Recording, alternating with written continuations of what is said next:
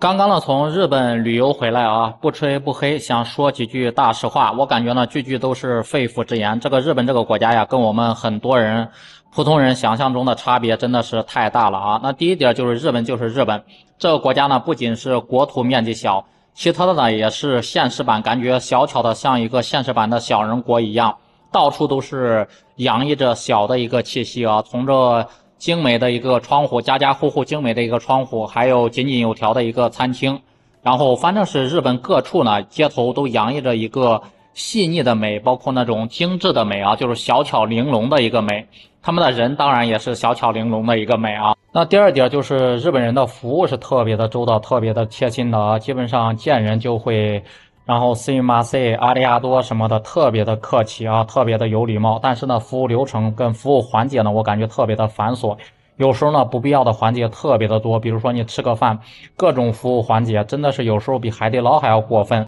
他们那边的房子呢，相对来说也是比较小了，不像咱们中国这边动不动都是上百平的那种大 house 什么大三居什么的。他们那边因为房价也是比较高嘛，跟香港那边差不多，所以说呢，住的房子基本上都比较小。那第三点就是日本是一个中西文化的一个融合的一个矛盾体啊。虽然说引入了西方的一个管理模式，包括先进的一个科技，包括日本的科技本身也非常发达，但是呢，传统的一个价值观，包括传统的观念呀，在日本人的心目中还是根深蒂固的。他们包括对传统文化是特别的重视的。那第四就是日本的男人，所有的男人，什么阶层啊，什么年龄段的男人都打扮的特别的整洁，特别的利落，什么西装革履的，穿着皮鞋，然后一尘不染。很多就是带着小孩的爸爸呀，看起来就感觉非常的年轻，感觉像是未婚爸爸一样。不知道呢，他们是真的年轻，还是早早的就当了爸爸，还是当了父亲啊？但是他们那边的穿着真的是让人特别的敬佩，也不知道他们每天有那么多时间打扮没。那第五就是日本人对那种降温项链啊，我是第一次见，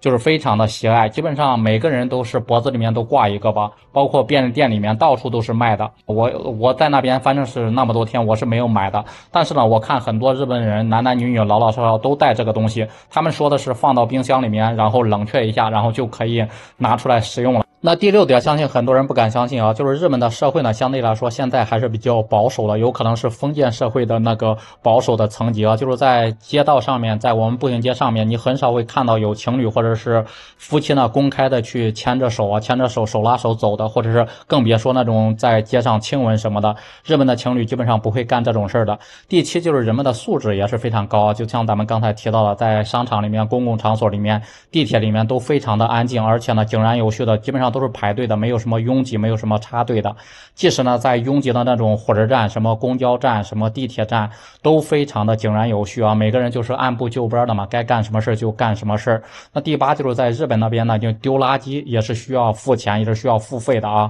而且呢还必须进行一个详细的一个垃圾分类，然后呢你还每天呢有指定的一个时间，然后定点的去丢弃你的垃圾，乱丢呢是要面临一个处罚的。那第九就是很多日本人，特别是年轻人啊，都倾向于租房子住。他们感觉租房子也挺开心、挺划算的，因为房价非常贵嘛，跟买汽车一样。然后买完房子之后呢，就会贬值，而且每年呢还要交什么物业费、各种维修费，还有什么房产税。所以说呢，他们很多人都认为呢，租房是更加的划算、更方便的，更没有人去做什么房产的投资，买几套什么囤着的，没有这种现象啊。那第十就是日本所有的公共场所里面全部都是禁止抽烟的啊，它不仅是那种商场里面是禁止吸烟的，你就像偏僻无人的那个大马路上也是不允许吸烟的啊。他们的吸烟呢有专门的吸烟室跟吸烟区域，你像日本那边便利店比较多嘛，所以说通常来说呢，那个便利店旁边都设有那种吸烟区，然后呢如果有烟民需要使用呢，基本上都在那边吸烟。如果是在公共场所吸烟呢，抓到也会被重罚的。那第11跟咱们国内非常不同的就是日本的小孩是非常独立的，基本上都是自己独立的去上学啊，上下学，然后最小的大概就4、5岁左右就开始独自的上学了。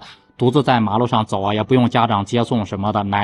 爷爷奶奶接送什么的。基本上学校附近呢还有家长或者是志愿者来指挥交通，来维护整个的秩序，包括呢保护小孩的一个安全什么的。那第12就是日本的整个的盲道设计啊，非常的人性化，这一点我是深有体会啊。基本上他们的盲道上面或者是人行道上面不会什么各种杂物或者是自行车或者是汽车占用啊，包括很多路口呢都会设有那种警示语、警示灯或者是鸟鸣声啊，提醒了呢整个的盲人是否可以通过。这一点呢对整个的盲人或者是对残疾人呢帮助性非常大啊，我感觉非常的人性化。第13就是在日本那边呀，整个的物价成本包括整个的生活成本还是非常高的啊，比咱们国内要高出非常多。毕竟那边你像坐一个公交起步价就是230日元，相当于是人民币10几块钱啊，坐个公交车10几块，咱们国内坐个公交车1、2块钱。然后包括咱们国内的那种小吃摊相比，然后到处都是小吃摊、烧烤摊相比，几十块钱就可以吃得饱饱的。他们那边呢，就是一碗普通的一个拉面都要800、900日元啊，甚至上千一个日元，随便吃一碗面，